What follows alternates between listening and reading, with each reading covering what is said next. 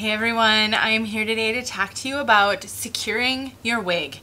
I have done videos on this topic in the past. I have demonstrated how to use tape to secure your wig. I've also demonstrated how to use It Stays, the roll-on adhesive, to secure your wig. But I thought I've learned some new things, and so I thought I'd come on here and share with you something that I've learned and just kind of refresh this topic. So before I go too far, I want to tell you that I am wearing Raquel Welch Crowd Pleaser in the color Shaded Cappuccino. And I can't remember the color code for it, so I'll make sure it's in the description. But this color is amazing. I have not reviewed this color. I have reviewed Crowd Pleaser, and actually I had sold that Crowd Pleaser because I'm not so sure the style is really for me. It's got a lot of flippies. But I received this actually from a wig sister who thought this color would be really good for me, and oh my gosh, I love this color. I cannot wait to share a video on this color, but that's not what this is all about. And I think I might have my light a little too bright to really show you this color well anyway. So, all right, what prompted me to make this video? So it is July, and it has been so hot here in Minnesota this summer. I really think we're on track to have the hottest summer on record, and it's been over 90 degrees many days, mid 90s many days. I know those of you in Arizona and in the south are probably just rolling your eyes, but that's really hot, and we do have actually quite a bit of humidity, so it does really. Yesterday I think the heat index was 103 or 104, so it's been really warm. And as some of you know who have used It Stays or who have researched it, It Stays does not work well when you're sweaty. It's super water soluble. So I'm just going to show you what I mean. This is an almost gone bottle of It Stays. There are quite a few different brands of this on the market. I have tried probably 3 different brands, and I've been happy with them all. And so what this is it's just a roll-on adhesive. It just has it's a roller ball, and you roll it on. I roll it on the right where the lace and my hairline meet. I'll kind of demonstrate that in a minute. And then I just put my wig on, and then when it dries, the wig is adhered very well. A benefit of It Stays, a huge benefit, is how easy it is to remove. So all I do to take my wig off at the end of the day is I get a washcloth wet, not even sopping wet, just enough that I can squeeze just a little bit of water out of it, and then I just squeeze that washcloth along my hairline where I've put the It Stays, and I let it sit. Sometimes 10 seconds is plenty, and then I start to lift my wig, and sometimes it lifts super easy, sometimes it's still stuck if I got a lot of It Stays or maybe put some further back, so I just put a little bit more water on there and it comes off perfectly. And then all I have to do is gently dab at the lace if feels like there's any sticky still on it, and it comes right off. Likewise, I just have to take a washcloth and kind of swipe at my hairline, and it comes off. That's a huge benefit of It Stays. But in order for that benefit to exist, then, you know, it goes to say that you wouldn't really be able to use It Stays in situations where you're going to get really sweaty, because it is super water soluble.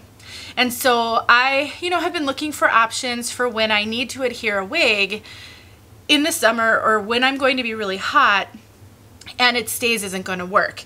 Because I'll tell you guys, I've said this before, I run so hot all the time. I'm always so hot and sweaty, and I get home from work sometimes, and if I don't take my wig off and I start to cook or I start to get ready for dinner, I always get really hot. At that point, I can pretty much take off my wig and it comes right off. I get just a little bit sweaty because I sweat a lot in my head too, and it just loosens. Now, that's not really a problem on a daily basis. I'll give you an example. I had to give a talk at work. I had to speak in front of a group of people at a big meeting, and I forgot my notes in my office, which was 2 floors below where we were. And I ran to get my notes, and I ran up, and I kind of got sweaty in that whole commotion. And I know if I would have lifted my wig, it would have come right off. but I didn't worry about it falling off or shifting, because it's not like my wigs sit on my head so tightly that I feel like they're gonna slingshot off. So for the most part, it stays is fine. But for those times when you want more security, then it stays isn't going to be your go-to. And so what other options do you have? Well, I did a video last year using tape. So this tape I got on Amazon, it's just lace front tape. I got it in a roll, but you can buy it in pre-cut strips as well. And so the blue tape, the tape isn't blue, the sticking is blue. This is they always say the blue Walker lace tape. So this is the kind that works really well on lace fronts. And so it's a super sticky double-sided tape. And so you'd put the tape on, you'd peel this blue backing off, so the tape would be stuck to the wig, then you'd put it on and it would stick to your forehead. It is super secure. So if you're going someplace and you're going to be getting soaking wet, you want to go to an amusement park, I mean, it's very secure. The trade-off there is that you need an adhesive remover to get it off. So alcohol is one thing you can use. I have found alcohol to be very difficult to use actually with it. You need quite a bit of it. John Renault makes a lace let go spray, and that works really pretty well. And then there's other adhesive removers as well. So you do need a special product. Alcohol, like I said, has been said to work. I don't find it works as well as the lace let go. It's harder to use. But anyway, so you need something special to remove it. But then you have some real security too. So again, everything we do has trade-offs, pros and cons, and you just have to determine for the specific situation that you're dealing with, what are the pros, what are the cons, and can you work with those? Other options that are not quite as secure but that work for a lot of women are wig grips. I have two different examples of wig grips here. This one is a silicone wig grip with little nubs on it, and I have a review of this. It's called the Wig Fix, and it's really great. I mean, it works really, really well. But there's, cons to that as well. I tend to get really sweaty underneath it. It is tight, but some of you that you really appreciate that helps with the feeling of security. A benefit of this is that if you have trouble with the wig riding up in the back, this really helps that a lot.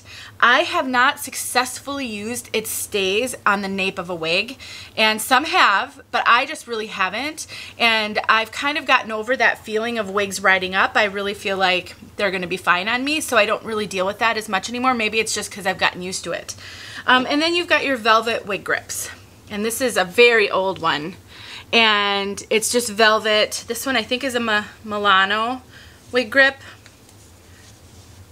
I think I got it. I might have gotten this one from a WIGsister or on Amazon. I can't remember. But I really don't use wig grips. I don't like the extra bulk under my wigs. But when I do use them, I usually wear them with headband wigs that I wear to the gym. So they can work really well. And some people feel wig grips are super, super secure. So a benefit to a wig grip is you're not using any product. It's reusable, if you have sensitivity to product, you don't have to deal with that. So wig grips have a place, and so for you, I think all of these things, I have one more thing to show you guys, which I just tried, but for these things, it's all trial and error. You may just have to try a few things to figure out what works best for you. Okay, getting to the main reason I made this video, because I've kind of talked about this before, but I know I have a lot of new viewers and a lot of new wig wearers out there, so I felt like I had to give the context and sort of set the table for the next thing, which you know what I'm going to talk about because I put it in the title, but Got2b. This stuff is all over the internet. People talk all the time about using Got2b to adhere their wigs. So if you've watched any videos on adhering wigs, you've probably seen some about this. I had never tried it. I think when I first started wearing wigs, I tried the gel, not the spray. And I didn't find that it worked all that well. I went back to its stays, and its stays is my go-to. I use it every single day to adhere my wigs, always. And so I've always loved its stays, but I hear so much about Got2b that I decided I needed to try it for myself. So I just released a video on the Headline It wig liners, sweat wicking wig liners, and I decided if I was going to try those wig liners, I was going to also try Got2b, because if I'm going to be wearing wig liners, it means I'm getting hot and sweaty. So I'm going to need another option to adhere my wig, and I don't like the tape option. It's too cumbersome for me. It's so sticky that sometimes it sticks to my fingers and I can't get it on the lace very well, and it's so hard to remove, and so I really don't like the tape. If I have to use it, I'll use it, but I really don't prefer it. And so I decided to try this, and I love it. Got2b is now my go-to if I need more staying power than its stays will give me. I am still going to use its stays as my regular because it's too easy not to and works fine for most situations. But when I need more security, I am using Got2b. So let me show you how I apply these. I'm not going to actually do it. I'm just going to demonstrate it. So first of all, they apply very similarly. This is just a little bit messier to use. So when I'm putting on its stays, I just take it and I roll it on my hairline. I get a little bit on my hairline and a little bit on my hair. I kind of put it right in this area.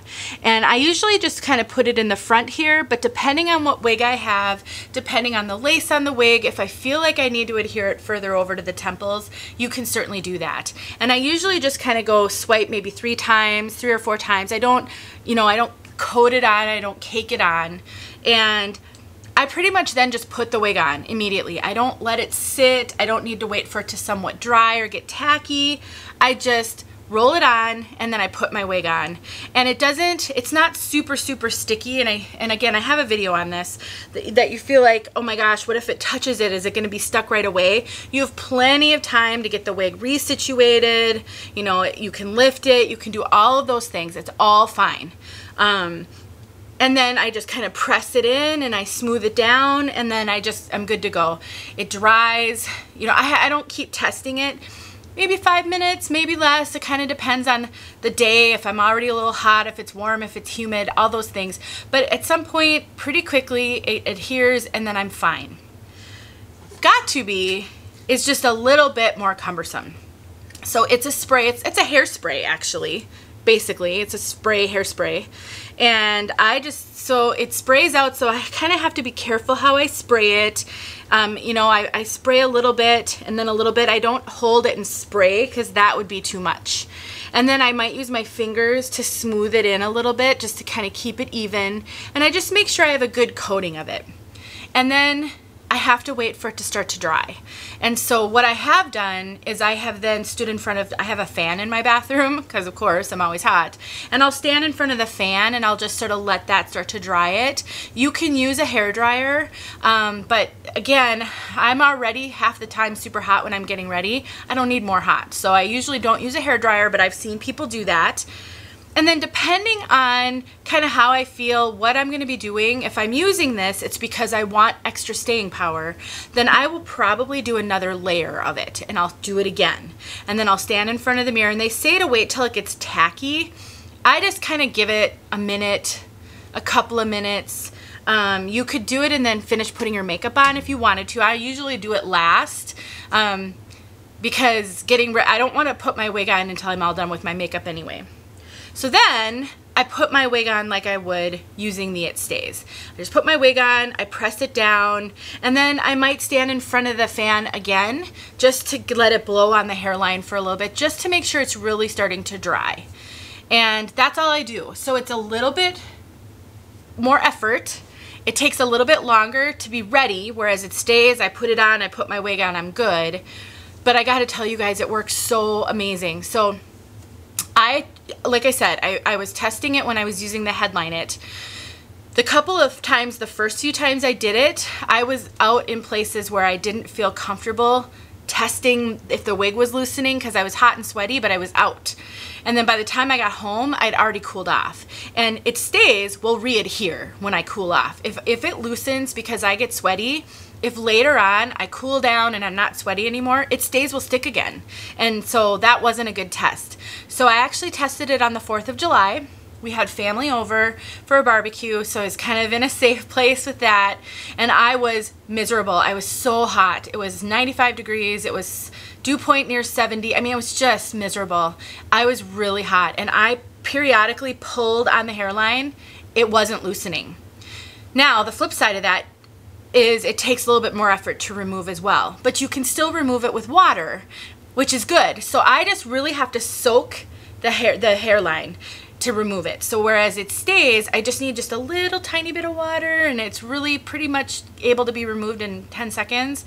I really had to water was running down my face. I really had to squeeze a washcloth on the whole hairline. And then I had to do it more than once. I would try to lift it, and I would feel that the wig was still sticking in some places, so I would do that again. So that's, you know, the trade-off. You want stronger staying power, you're gonna need to do more to get rid of it. Now, it doesn't hurt the lace. If you're really careful about removing, I haven't had it stays ruin lace fronts on any wigs. And so they also work on basic cap wigs. I have read people say you can't use it stays with basic cap wigs. I do it all the time. It's never a problem. So you can use it with both. Just keep in mind you're gonna need a lot more water to remove it. So, bottom line, you have lots of options to secure your wigs. Which options work best for you will really depend on what your conditions are going to be. If you're just running to a grocery store, I mean, running an errand, you're gonna be out and about, you're gonna be home shortly, conditions are controlled, a wig grip might work just fine. Stick a wig grip on. I've actually not put anything on when I run just to the grocery store. I've gotten comfortable enough that I'm not worried about my wig coming off. So I will just throw a wig on with nothing if I know that I'm just gonna be coming right back home. But you could put a wig grip on, put your wig on, get it situated, and it's super secure. I mean, it definitely is secure. It's just a lot tighter on me. I don't like tightness on my head, and because I have a smaller head, I'm not used to wigs being tight on me typically, and so this is too tight for me.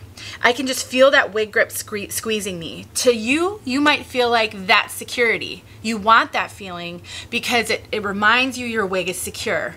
I'd rather not have that feeling, but that could be an option for you. So you could do a wig grip, you could do it stays, you could do Got2b, you could do lace tape. There's so many options, and it might be worth it for you to experiment with them and have more than one option available to you. So let me know what you think. Have you tried these things? How do they work for you? Have you tried something else that I didn't talk about? Put that in the comments. Let's help each other out here, because I'm only one person and I haven't tried everything and I don't have experience with everything. So let's see what other people have to say. But I'm gonna tell you right now, Got2b is really, really good. This spray, at least. And so if you haven't tried it yet, I think it's worth trying. Definitely if you like it stays, but you don't like the fact that it loosens so much when you're sweaty, Got2b will work. I really believe it will. It worked for me multiple times. All right, guys, thanks for watching. And again, if you have ideas for videos, if you have questions for me, let me know, because I love to do these kind of videos that are helpful. I like to do reviews too, of course, but these are also really, really great because I know that they help a lot of people. So talk to you guys later. Thanks for watching.